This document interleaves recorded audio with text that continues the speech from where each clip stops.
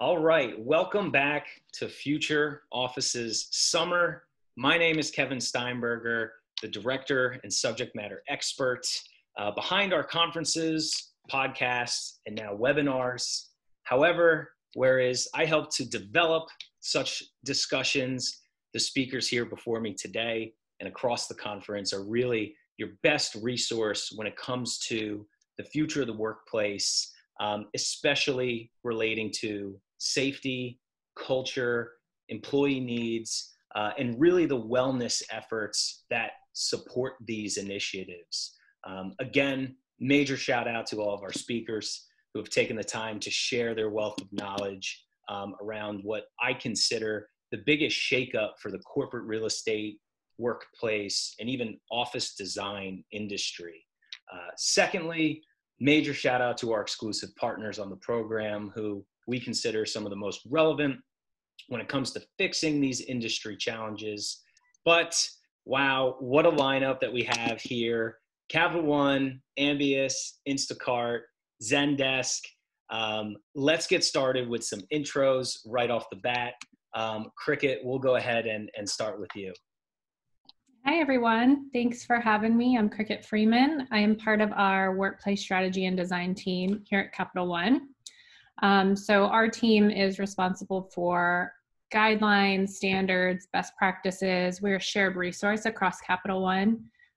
So we get to consult to all of our design and construction teams across the whole enterprise. So we bring lessons learned, feedback, associate engagement, things like that. We're also, big on industry trends, so I really appreciate the invite and the opportunity to share some best practices. And then as part of, our return strategy, I'm part of that team as well. And so leading, some of the criteria and research that has gone into our thinking around the eventual return into the office.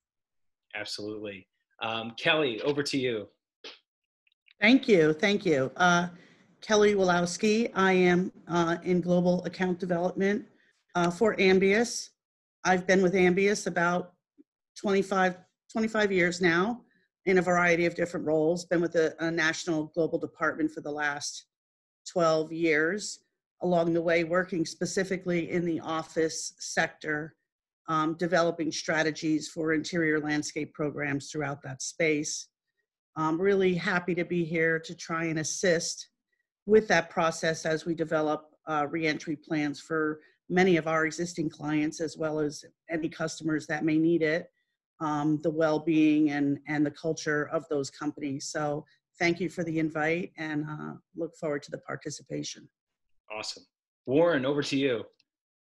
I first of all want to say thank you to Kevin and the whole Future Office team. It's always been a great source of learning and education for me and networking. So thank you for putting this series together. I'm Warren Kleban. I'm the Director of Real Estate and Workplace for Instacart. And, if you haven't noticed, there's a global pandemic going on out there, and it looks like people are afraid of going inside. So we are working on a wide variety of different options and capabilities that our team and workplace personnel can develop and kind of facilitate camaraderie for our employees, as well as really make sure that we're on the cutting edge of what people in our market and other markets are doing to ensure a safe and productive return to the office. Absolutely. And Danielle, last but not least here. Thank you, Kevin. I'm Danielle Newton. I am the Director for Workplace Experience for Zendesk. And I am really excited to be here and part of this conversation in this moment. It's pretty interesting, all of the pendulum swings that have happened in just the last few months and the way that we are thinking about how to program space going forward. How will we use space going forward? How has this caused shifts in the way that we think about those things? So really excited to be part of the conversation. Awesome. And thank you guys for being here, once again. I know it's a tough time for everyone in the industry. So many different webinars and Zoom meetings going on, but really stoked about this group right here, especially with a really hard focus on kind of that reentry process and how that pertains to employee health and well-being. But I'll go ahead and just kick it off with a first question. And Cricket, I'm going to throw it sort of over in your direction. What does reentry sort of look like right now, whether it's currently or kind of moving forward, at least for your teams? Yeah, so we, when we made the big exit back in March, we did that really swiftly, and we're, I think, really early adopters to everybody kind of working from home. And fortunately, our migration over the last couple of years to the cloud and data has really enabled us to do that. So now we've identified who we're calling as essential. We're still maintaining, a few thousand people that come to the site every day. Originally, our CEO came and said, let's all stay working at home until Labor Day. Since then, he actually a couple of weeks ago said, you know what, let's continue this work from home environment and let's revisit it in 2021. However, we know that there is a small population that might require some more traditional office space. So in the next month or so, we'll start to try to identify, it would be based on volunteerism, a very small population where it makes sense in the buildings that we can open, in the regions that we can open, to allow a small pilot group to come back through the end of the year. And then once we start with that pilot, then in 2021, if everything is moving forward, we might start to ramp up. And, we've started to look at phases of, maybe 10%, then move up to 20, 25%, and then really capping it no more than 50%, really until there's a vaccine or some substantial things change with the virus.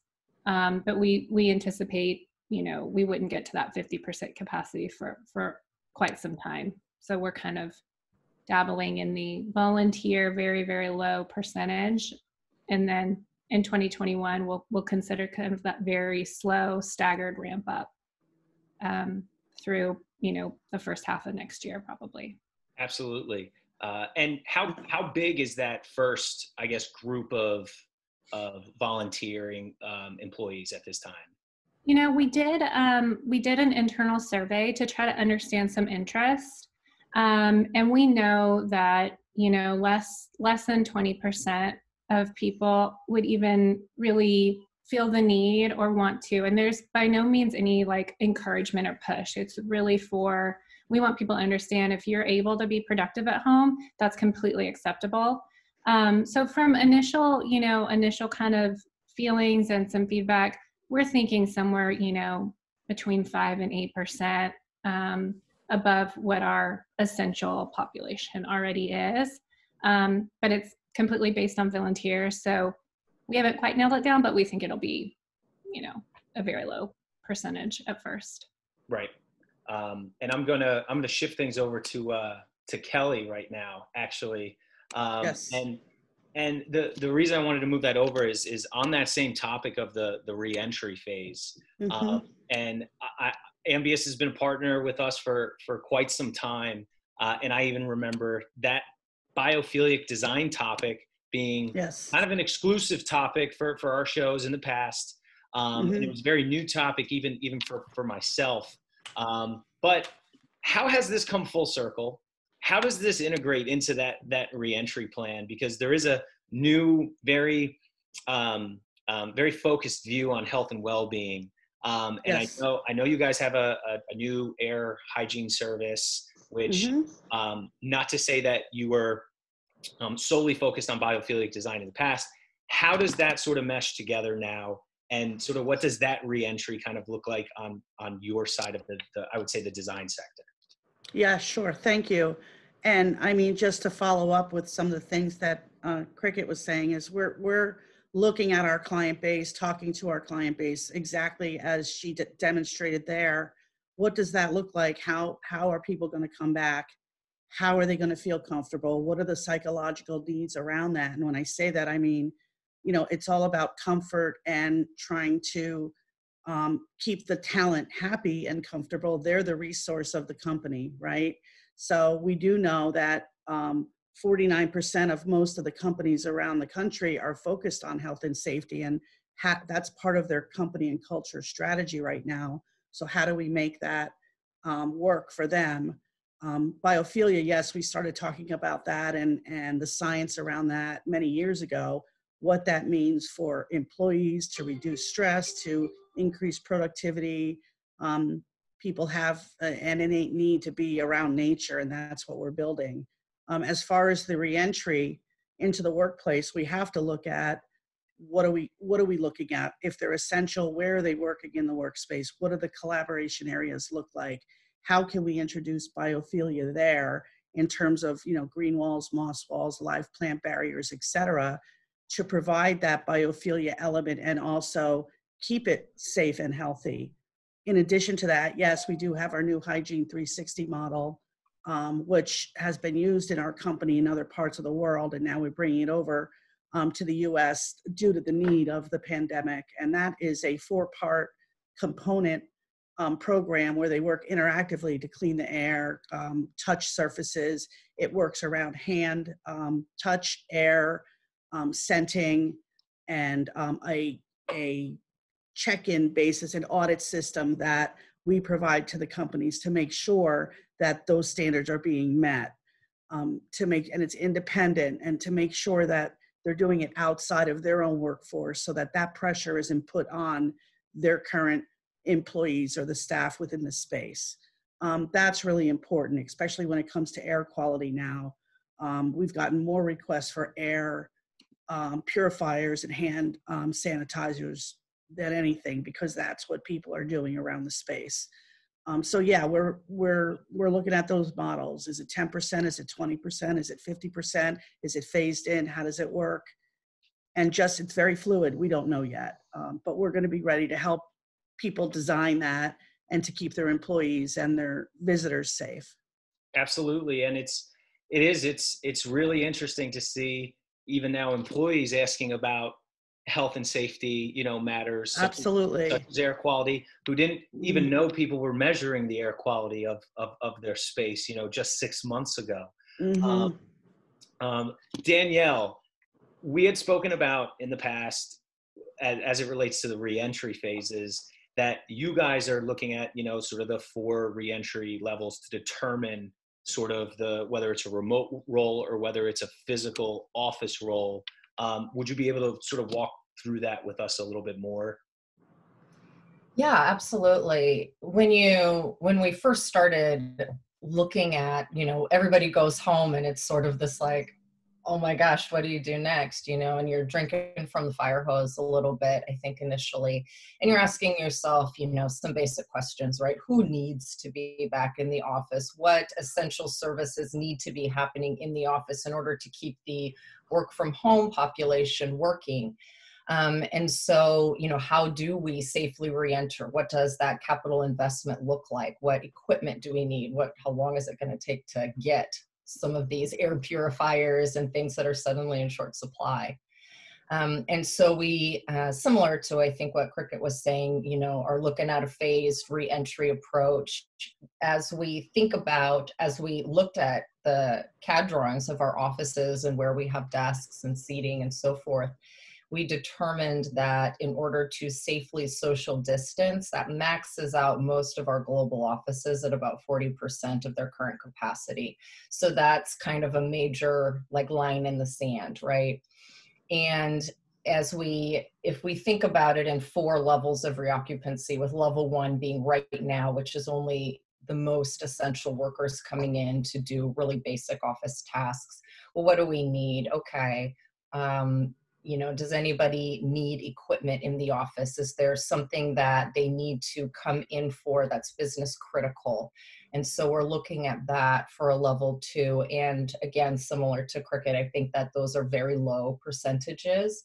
And we really want to keep safety first and foremost. That the idea of, if you can do your job from home, let's keep doing that for the time being until things in the environment change a little bit. And I think in some of our global regions, we are starting to see a little bit of a shift. In Europe, for example, they're starting to feel like they're in a better place, and restrictions are being lifted and that sort of And so, our level 3 would be, additional, maybe more of a volunteer, or I have a challenging work at home situation or what have you, up until that 40% line in the sand. And then level 4 is really going to be kind of a more post-COVID, whether that's a vaccine or whatever else may happen, that puts us back into a space where we're feeling comfortable occupying our offices at a higher percentage.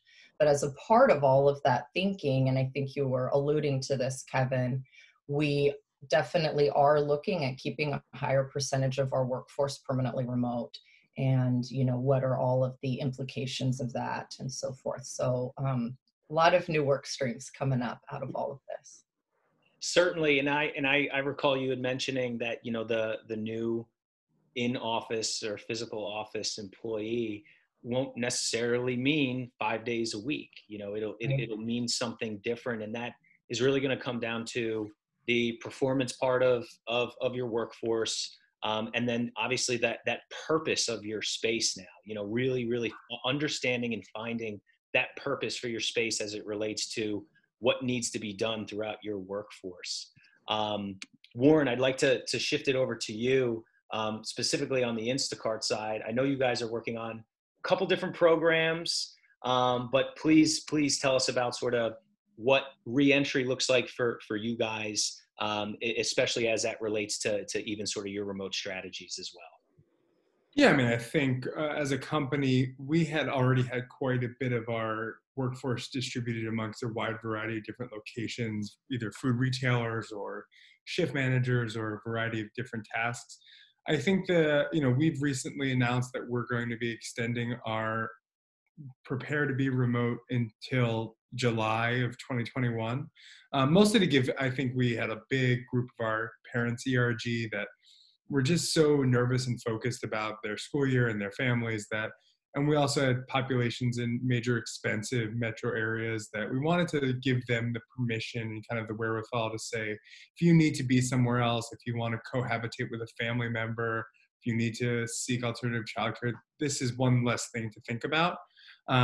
We are definitely planning to prepare to open our offices more liberally to folks who want to go on a 100% opt-in basis, and that we're really going to be utilizing our conference rooms as daily bookable, to be able to create social distance and then also, really work with our buildings and our landlords for our HVAC program, but managing it well below kind of 20% or less.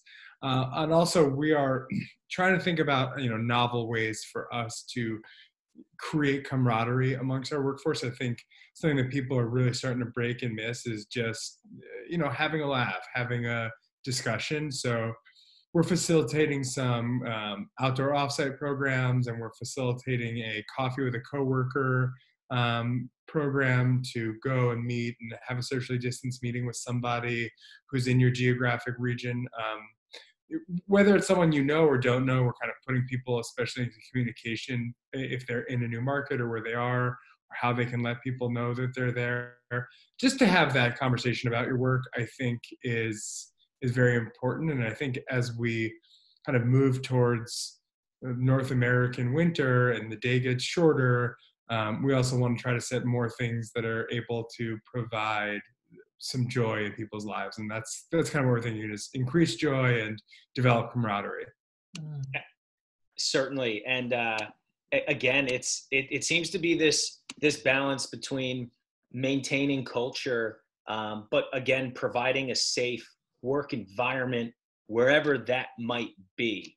And actually going back to even the safety side of even the reconfiguration of the office, the more and more folks even I speak to, including folks like yourself, there has been, I would say a large question mark around, where do budgets sit for that major redesign process moving forward through this? And that has been a big question mark currently, and even moving, I would say, into the new year is how do you completely reconfigure a space to ensure social distancing, again, even with maybe a smaller or not even a planned budget for the time being.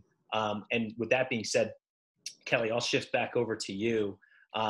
I guess, what are your thoughts around, COVID budgets, and then I guess reconfiguring a space? Well, there aren't any COVID budgets that I'm being told. People are looking at the essential things that they need to look at, making cuts where they need to make cuts. But I mean, it's all about using the right products and having the right equipment and the right service to maintain a safe environment. So utilizing outsourcing sometimes for those services seems to be an answer for some of those questions. You can save a little bit of revenue there by doing that or within your budget. And certainly we've been looking at that with clients all the time. Configuring the spaces properly, as Warren said, using conference rooms to create social distancing, and within that concept, how do we make those rooms feel good and have people feel good about sitting in a conference room, whether it's by themselves or with somebody else for a few days in a row, not being able to kind of move about the space as they normally would. So how can we make that better? Those are all conceptual things that we're working through, trying to work within a budget. People are giving us budgets that they need to accomplish certain things in a certain time frame for a certain amount of money. And we're working with them vigorously to do that so that, they can feel good about asking their employees to come back. And the employees, whether it's volunteer, most of it will be volunteer, but they can feel good about saying yes, that they want to be out. They want to have, collaboration with their colleagues and be able to have some level of whatever the new normal is, right? Because none of us really know that yet. Exactly. And how do we replicate what people were used to in the office? And I know there has been a pullback on certain programs within offices, whether it's food and beverage programs or specific amenities. Really, how do we replicate that for remote workers? And I'll turn it over to the group again. Maybe what kind of tips or tricks do you all have for maybe replicating, something that was so important to the organization or the employees whilst, employees are now at home? And maybe I can jump in on that one. Yeah, so part of our culture at Capital One is our food service. And, if you've ever had a meeting with a Capital One person, it doesn't matter what time of day, we probably have a snack or a food item or a beverage or three in our hands at any time. So, as people went home, it was heartbreaking for a lot of people to miss that from the office. To support those essential associates, we of course did what we needed to do to keep people healthy, and we really limited our food service. I know Danielle's done a similar thing, and now we're revisiting how we can. We're doing a mobile order and pay, so the people that are there can actually pre-order. So it's somewhat customized instead of like a prepackaged, predetermined meal option. It's actually, you can choose what you want, customize it, and it's just that you go and pick it up at a specific place. So it's a little bit more managed within the workplace. So we're rolling that out for the people that are on site. For those of us that are working at home, we are working on some offerings very similar to what you see, like HelloFresh or Blue Apron, but it would actually be supplied by our cafeterias.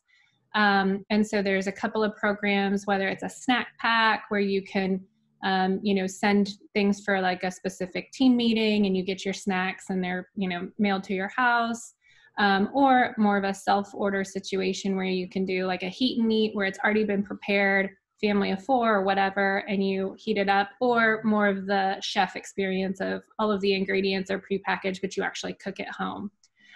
So we're starting that in addition to, hosted classes, art classes for children and family. We're encouraging people to weigh in, and then we have some artists pulling that together as a mural that will be displayed on site from when we were all working from home.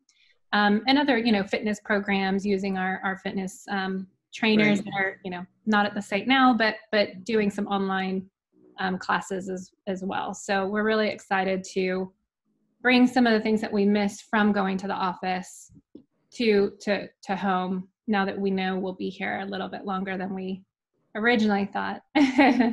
Fantastic. And well, if you have any extra gourmet meals, feel free to take my address and send Yeah, them. send you a snack pack, a pre-made from one of our chefs. They're fantastic. That's amazing. And Warren, jumping over to you, I know we had spoken about a little bit beforehand as well about your outdoor offsite program, Yeah. which does relate to, you know, conquering some of those challenges that Cricket had raised. Could you dive into that a little bit more? Yeah, I mean, I think there's now, like, as things start to settle down, or there's less coronavirus and people are feeling a little bit more comfortable, we're offering teams or ERGs or just groups of people the ability to meet up and for us to be able to facilitate for them. So we've, you know, looked into a variety of different locations like Spark Social, which is an outdoor like food truck venue that has some spaces for us to be able to maintain social distance within. We've piloted a couple of them. It went really well. It's surprising how energizing it is to see some of the people you used to see rather regularly. And, you know, we developed the program along with the leader, kind of what their goals are, and we help facilitate the day to make it what they need, provide all the PPE equipment, and then made, you know, not like we want to be a police force, but also kind of actively enforce, you know, what is our desired distances and locations and efforts. And again, it's 100% opt-in. And I think also wanting to support people to just get out of their house and meet with another colleague is something I'm pushing for. I haven't gotten it yet, but really would like to put some stipend towards the ability to have money for a coffee, for people to just get up and get out and have the impetus to do that.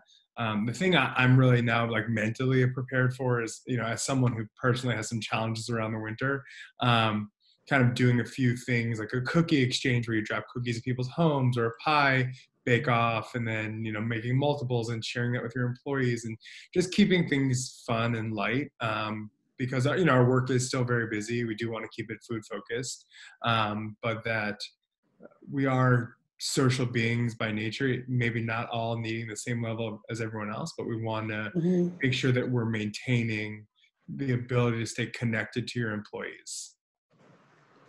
Absolutely. And it's fantastic to see all these programs being put into place that are really capitalizing on that safety piece too. You know, people want to feel involved, and they also want to feel safe, and that's really hard. And I had heard the term a couple of weeks ago, non-collaborative collaboration, because we're trying to figure out how to collaborate without actually physically collaborating. And that has been very tough because, you know, how long can you utilize cameras and digital meetings until, you know, maybe the introverts at a company can actually be a little bit more introverted whilst they're on, you know, a technology platform versus actually in person.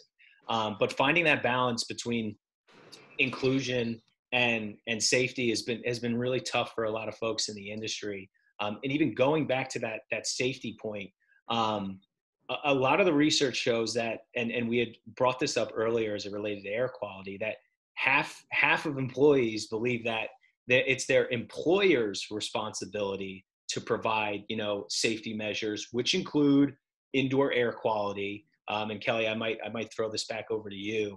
So, like, when looking at indoor air quality, air purifiers, whatever it may be, what are those qualities that companies should be evaluating on that front? And that's, I think, the gap where people don't necessarily understand. Right. So they should be evaluating the delivery rate of the clean air, how often it is moving through a filter, how it's coming out. So our systems that we work with are standalone systems with throughout the space on the floor. They cover 700 square feet, roughly. So it's about positioning the equipment properly, and it's about the type of system that it has and what is the delivery rate of the clean air. That's really important, because if the system is not accurately moving the air properly, you could have many systems, many pieces of equipment not doing the job. So that's got to be measured. It is, from what we're seeing, it is the responsibility of the employer to do that. If it's through HVAC, it's usually working with the building management team, but employees can't see that. If it's with HVAC, you can't see what's happening. And I think there's a comfort level there, knowing that equipment is on the floor, what it is, how it's working, how it's put together. And that should be made available so that they have a comfort level there as well. But really, that's what we're measuring, and that's what's important. They're using the HEPA filters, using the proper equipment. Right. It's the same thing with hand sanitizers or any of the other hygiene equipment that you're using. You know, you've got to make sure they're accessible to people, that they see it, that they're using it. And it's a little bit of a culture shift, but I think now it's everywhere. So hopefully by the time people get back to the workplace, it'll be, you know, hopefully second nature to do that, and the product will be there for them to do it. Right. And I remember taking a tour through Bloomberg's office not too long ago, and they have, you know, a lot of air purification systems, and they, you know, they show you the air quality in each room. You know, anyone can see it. And they had made note, be careful putting this up in your office, because it might show off, you know, some air quality that might not be, you know, favorable for employees to see, which I thought was really funny.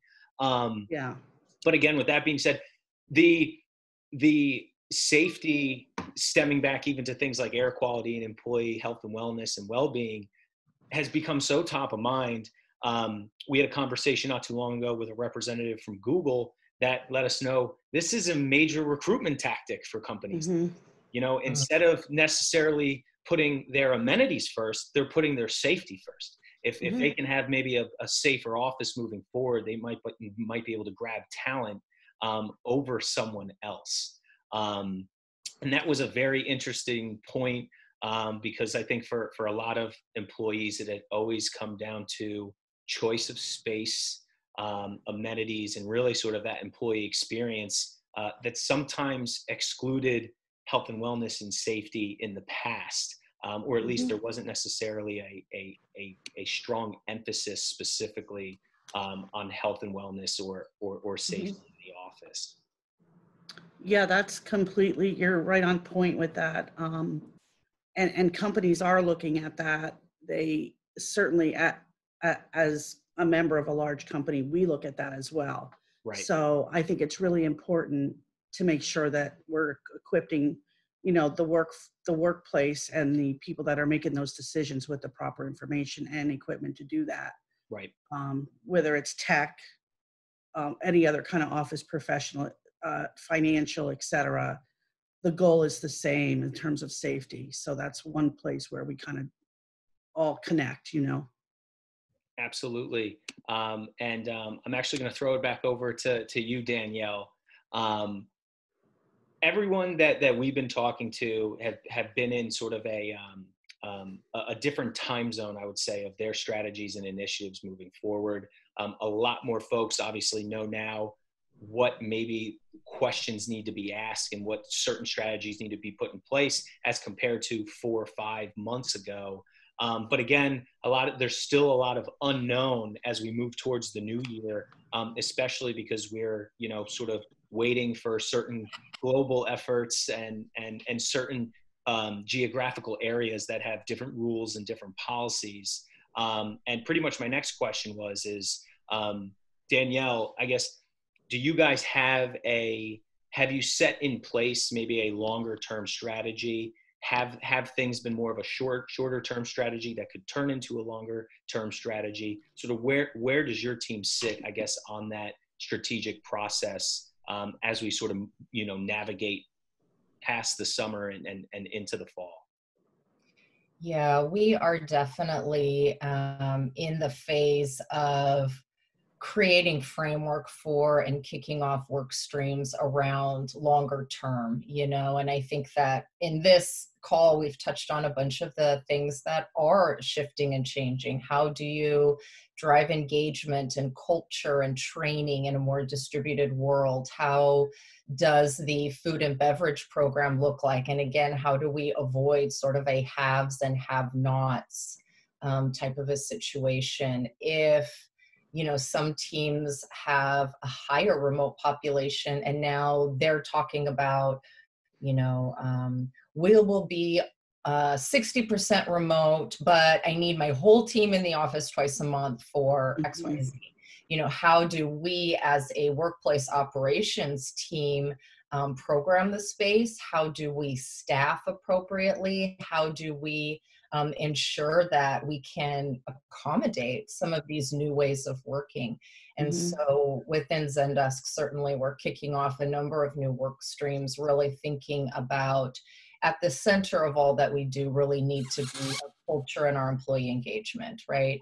And so all of the things that come around that, whether that's our real estate strategy, our workplace operations, how are we working, how are we re-entering, and all of those pieces really feed that center hub of culture and engagement. So that is kind of the next big frontier and top of mind for us at Zendesk for sure. Absolutely. And going back to that remark just around the staff, Cricket, I remember talking about specifically just instructing employees on stricter protocols, rules, and even regulations in the office, which even stems into sort of a change management process for everyone at this time. Yeah, absolutely. We've really ramped up on our change management, you know, communicating to associates what to expect. So there's nothing caught off guard. You know, we do know that in our short term, you know, it will be very much like working remote in an office if you choose to come to a more traditional office space. You know, because the population is going to be so low, you won't have some of those things that you expect from a traditional office, you know, because a lot of people just won't be there. But then as we slowly ramp up, you know, communicating and really helping people understand the experience to expect before they arrive. We've started to do some, you know, videos and talked about, is it a format of, you know, CBTs or some other, you know, what's the best way to ensure that people are getting the resources that they need to be prepared when the time is here. Right. And really rebuilding, going back to the camaraderie piece as well, Warren, that you had mentioned, rebuilding that employee confidence. And Kelly, I know your team has worked hard on that, and really just understanding what are the new expectations, you know, for the workplace, and what are you seeing that employees are looking for as they, you know, consider returning to the office. And that's very hard to understand across a multitude of sectors, a multitude of different offices in different locations. But, you know, how do we rebuild that employee confidence, and what do they expect as they, you know, return to the office or not? Yeah, I would go again. I would go back to some of the things that Cricket was saying. I think you need to have the preparedness is very important. The communication around what is the plan. That's really important. You have to be able, they have to have there's a level of trust there that is needed, because this pandemic is just so fluid and there's so much information out there. You know, offices can only control what they can control. And in these cases, it's the provisions that they can bring in to do that.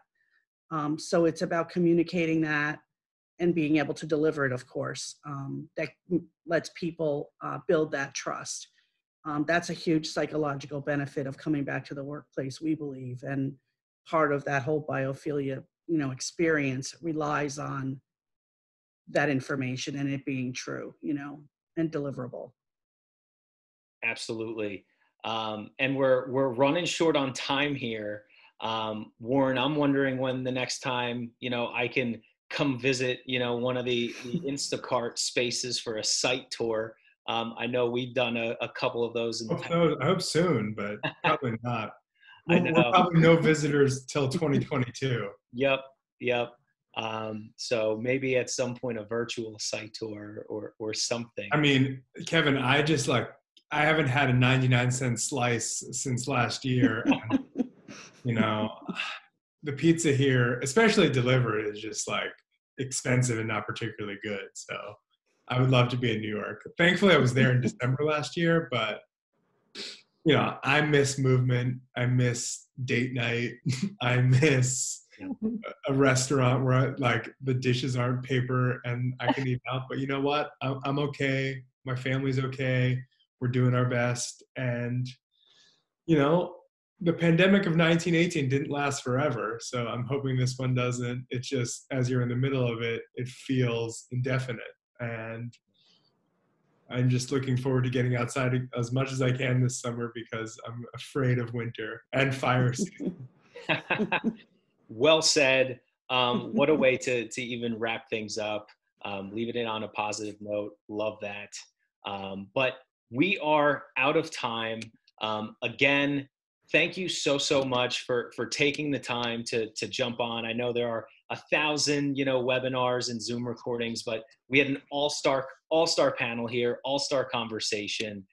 Again, it really means so much to even the program for the insight to what you and your teams are doing. And once again, Cricket Freeman, Workplace Strategy and Design with Capital One, Warren Kleban, Director of Real Estate and Workplace with Instacart, Danielle Newton, Director of Workplace Experience at Zendesk, and Kelly Walowski, Global Design Consultant with Ambius. Guys, thank you so much for joining us today. Thank you. Bye. Thank Be you. safe. Thank you.